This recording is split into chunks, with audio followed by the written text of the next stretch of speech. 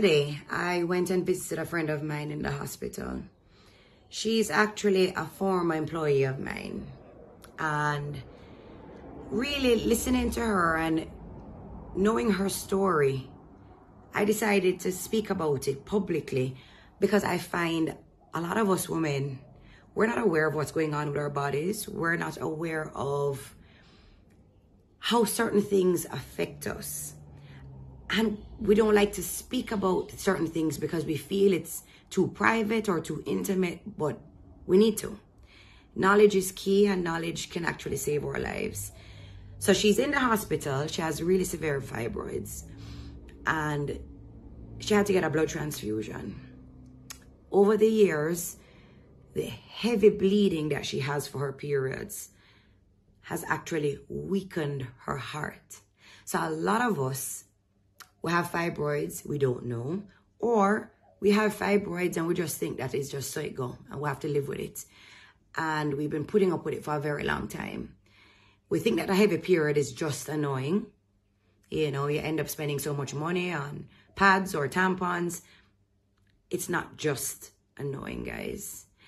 Heavy periods and excessive bleeding actually makes us anemic. A lot of us know that part. But how many of us know that severe anemia weakens your heart muscles and affects your heart and reduces the functioning of your heart? Me never know that part there. So when we found out, I think it was like maybe 3 years ago or 4 years ago, how weak her heart was, what ended up happening was, once again, her heavy bleeding. These fibroids sometimes can produce clots that not only come out when you have your period and the lining of uterus shed, but those clots actually broke off and went in her bloodstream and went to her lungs, called a pulmonary embolism. That's how she found out. She actually flatlined. She died 4 times on the table at the hospital, and they had to resuscitate her. And when people go, so why don't you have a hysterectomy? Why haven't you had a hysterectomy? Right now, she's just not a candidate for a hysterectomy because her heart is only functioning at 30% capacity. Nobody will touch her to put her under to do a hysterectomy. So the point is, guys, a lot of us have heavy periods. We don't even realize how it has affected our heart over the years. Do your checks, guys. Get knowledgeable, get educated about your bodies, about what excessive bleeding can do to you. It's not just anemia and it stops there. It can affect the output of your heart and how your heart is functioning. So for anybody out there who does have fibroids, go and get a full exec profile done. Go and get your heart function checked. See how your heart is managing.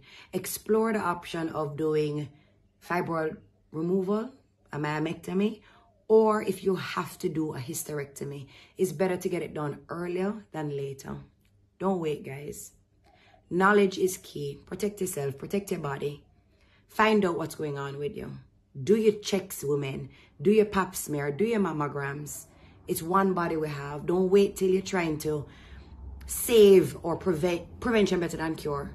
Don't wait till something is there and try and treat it. Try and prevent it. Don't make it catch you, guys.